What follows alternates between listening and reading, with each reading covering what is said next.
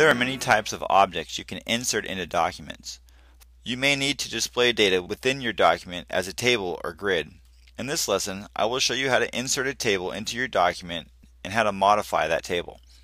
To get started, click on the Insert menu. When you hover over the Table option, you can select a table grid size of 1 cell by 1 cell all the way up to 20 by 20 cells. I will create a 3 by 3 table in this example. As you can see, the table has been inserted. I can now start adding text or objects to the cells of the table by simply clicking inside the cells.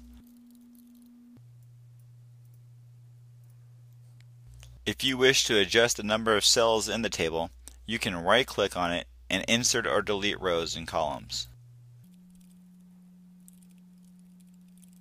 You can also modify the properties of the table by right-clicking on it and selecting Table Properties.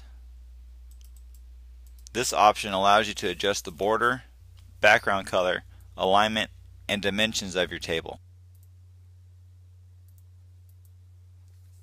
If you wish to delete the table, you can right-click on it and select Delete Table.